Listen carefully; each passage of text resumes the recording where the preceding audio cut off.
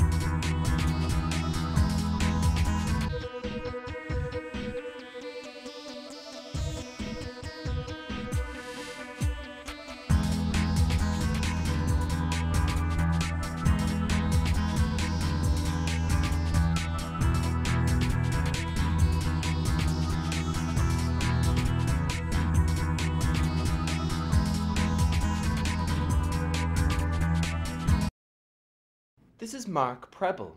Today, with the aid of my faithful sidekick, Timothy Bonner, we'll be measuring him for an Apollo dry suit. When measuring for a dry suit, all measurements are skin measurements, and it's a good idea to take measurements several times to ensure an accurate reading. A good trick I've learned is to mark a point on the wall, say 150 centimeters, and use this as a reference point to make all subsequent measurements, in the case your tape isn't long enough to make one measurement. First measurement is height. Now this is measured standing without shoes against a wall, the measurement being taken with a ruler from the top of the head. Now we see Tim measuring the height. 150 plus an additional 30 makes Mark's height 180 centimeters. Number 2 is weight, and Mark weighs 75 kilograms. I'll be referring to point A during the measurement process. Now point A is a large vertebrae at the base of the neck. Ask the person being measured to lean their neck forward, and it's the prominent bone at the base of the neck. It's a good idea to mark it with a whiteboard texture to use as a reference point in future measurements. The first body measurement we have for you this afternoon is the general height. Now the general height is taken from point A to the center of the inner ankle bone. This measurement is taken as a straight line without going into the hollow of the back. Mark's general height is 147 centimeters. Now for the neck.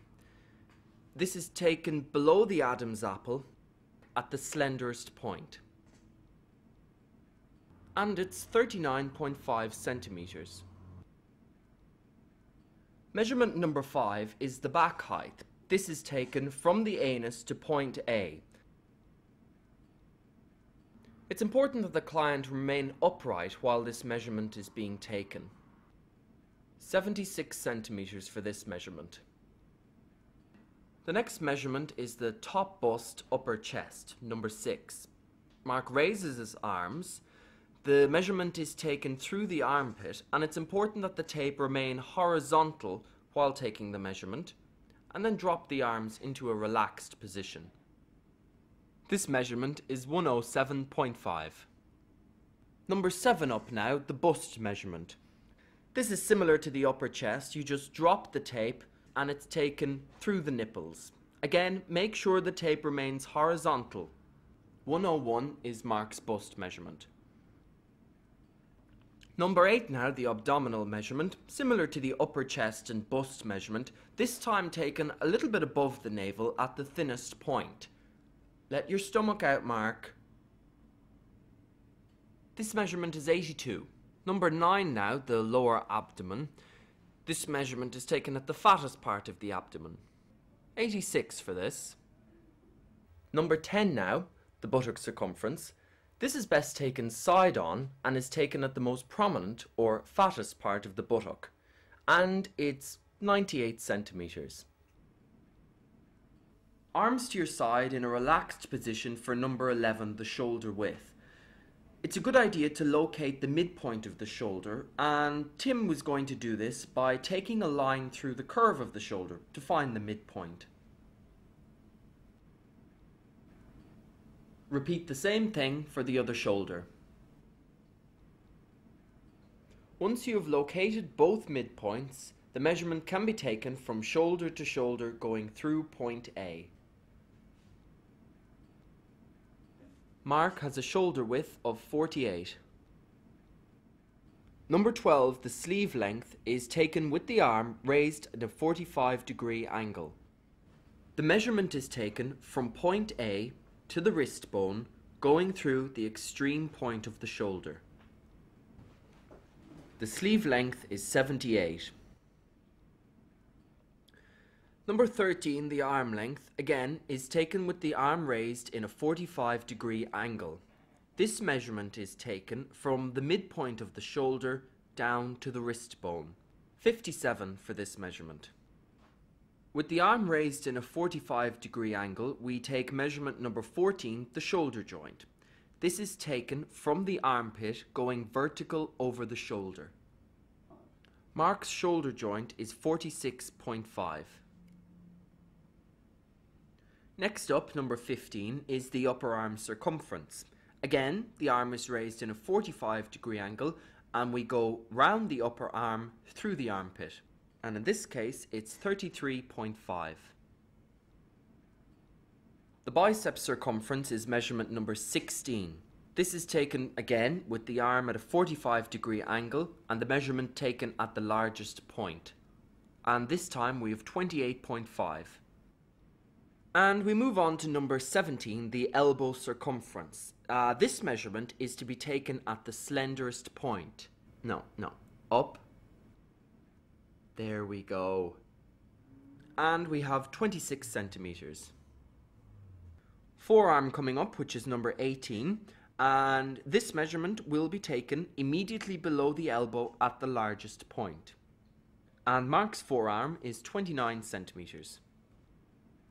The wrist measurement, number 19, this is the slenderest part of the wrist, and we're going to take this measurement below the wrist bone.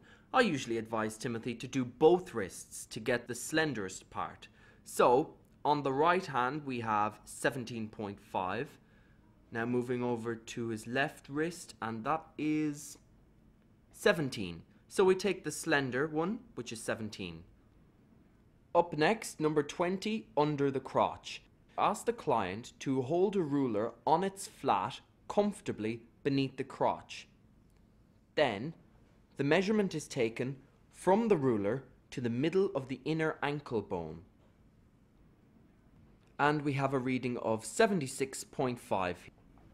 In at number 21 is the thigh, the largest circumference. Measurement taken from the largest part of the thigh.